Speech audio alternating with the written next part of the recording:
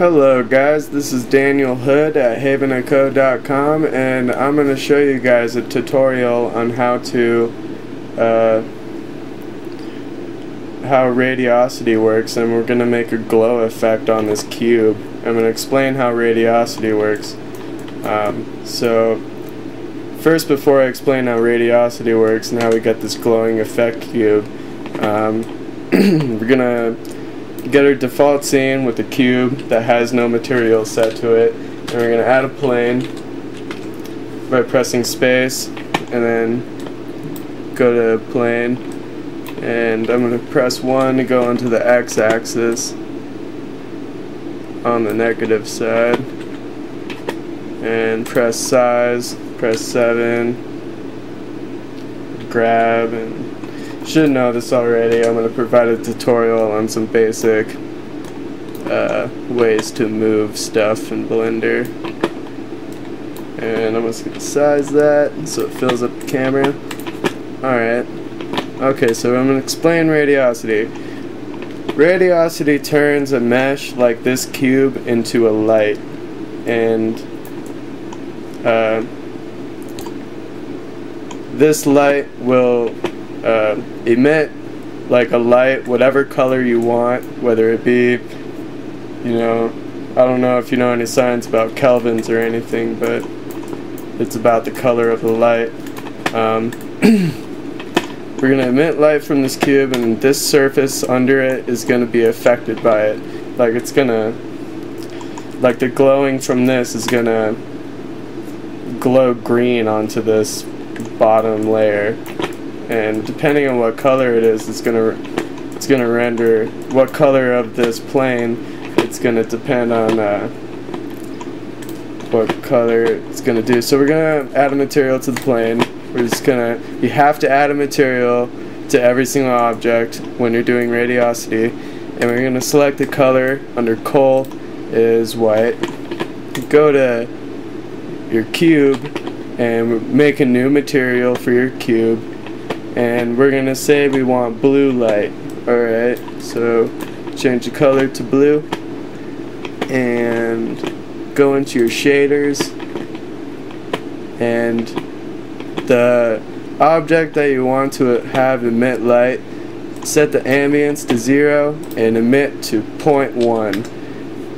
How much you set the emit to will be the intensity of the light coming from each face on this object. And you just want to go to your object that you want to emit light, and then go into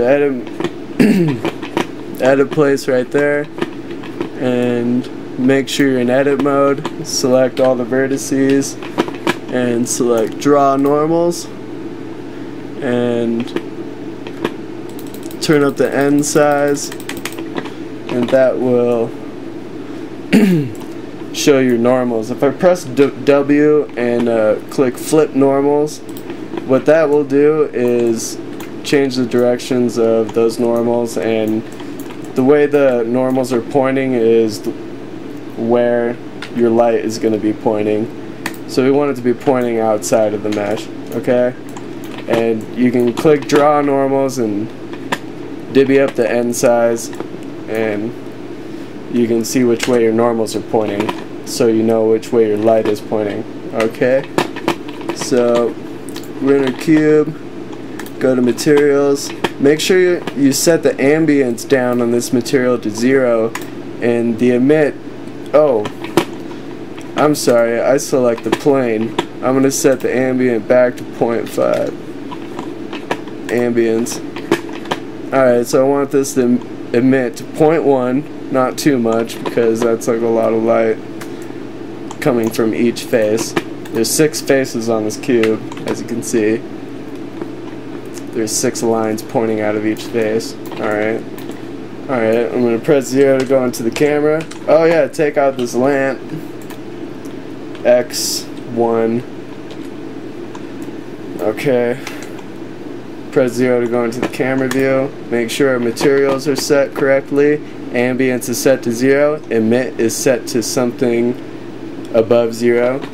And the other object that's being affected by the light is set to radio.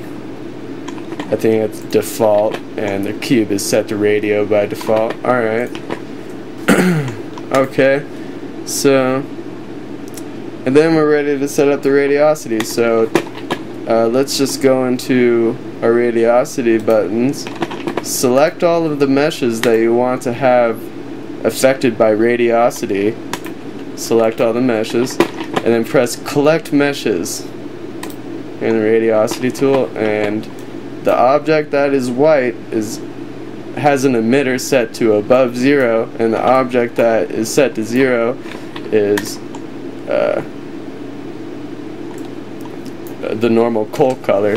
Alright, and after you do that, you press calculate to go. Alright, and you want to set it to Gower. It changes all that pixelated stuff into smoothness. Alright, and after you got that calculation done, you want to render it out. But before you can render it, you go into render panel by pressing F10, and then you press radio, enable radiosity rendering. It's RADI. Bam, click that, make sure it's highlighted, and go back into your radiosity buttons.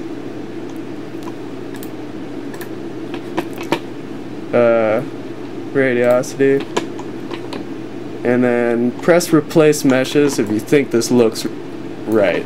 Press replace meshes. Alright, and what that does is it takes all of your objects and it puts them into one object.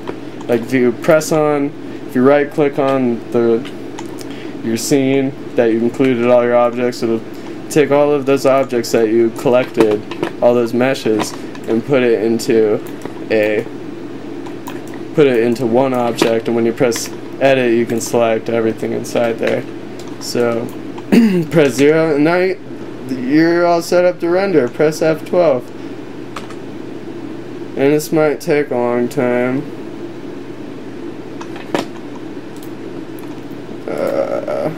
Oh wait, no, it didn't take that long. Bam! You got some light going on. I don't know, there's this pinkish stuff going on. I don't know why, but you can probably figure it out for yourself by experimenting with this. And I hope this helped you. This was made with 2.49b Blender at blender.org or blender.com, wherever it is. Searching on Google. It's a very powerful program. And just experiment with this radiosity and follow the steps exactly how I set them. If you can understand them right now, I don't know. I might make a better version of this tutorial. But happy blendering. Oh yeah, I want to show you guys a little thing I made with it.